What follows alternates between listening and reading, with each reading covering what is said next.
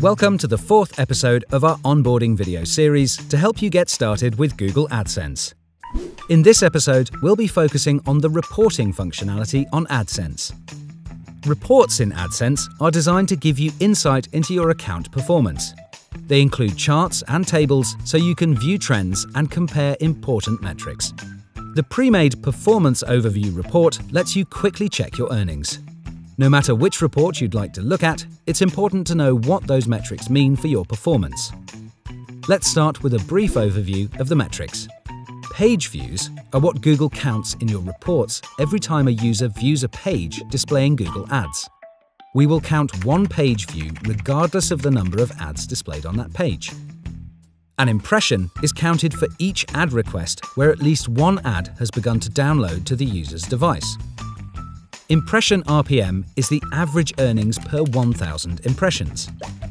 An impression is considered a viewable impression when 50% of the ad's pixels are on screen for at least one continuous second. Estimated earnings is the close estimate of your recent account earnings. However, this doesn't reflect the potential deductions that might be refunded back to the advertisers. The pre-made Performance Overview report lets you quickly check your earnings. It shows you your entire earnings broken down by date, and by default, it shows your estimated earnings for the last 7 days. It can be used as a standalone report, or you can make changes to its breakdowns, metrics, and filters and save it as a new report. The Sites report displays data for sites in your site list, including estimated earnings, page views, and more. The Countries report shows your performance broken down by the country of the visitors who have viewed the ads on your site. The Ad Units report lets you see the monetization performance of all your ad units. You can use the filter to limit the data to specific ad units.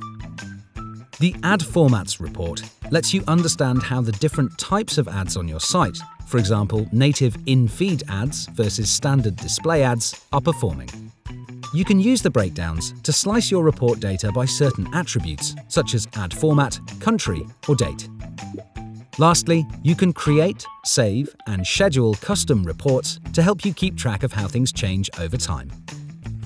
Thanks for watching our video about reporting. We hope you found it useful and enjoy the rest of the series to help you onboard as quickly as possible.